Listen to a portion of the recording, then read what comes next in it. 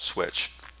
Next we have the Cisco Catalyst 3750 series, and this is also for SMB and medium-sized businesses that provides layer 2 and layer 3 capabilities, but this is a stacked model, very similar to the 2975 series.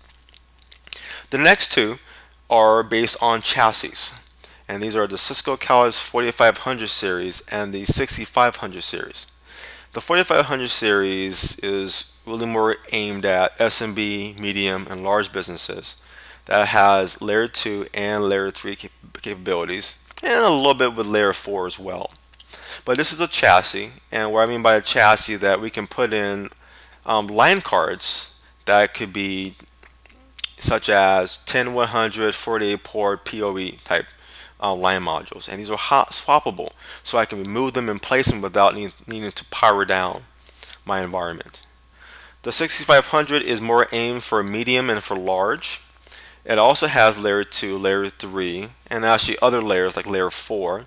It's also a chassis, but it also provides service modules where I can put in things like an SSL VPN module or a voice module inside, a wireless controller module. So there's a wide variety of service modules that gives us the consolidated network infrastructure within Cisco's flagship product, which is their 6500 series.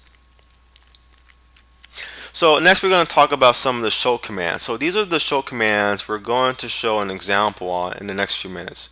We're going to show you what it looks like for doing a show VLAN, show VTP status, show spanning tree for one of the VLANs, and then a show interface, the interface name, and then switch port will give us other layer 2 LAN switching capabilities, but we're using that more to look at VLANs. So those are some of the commands we're going to show you pretty soon.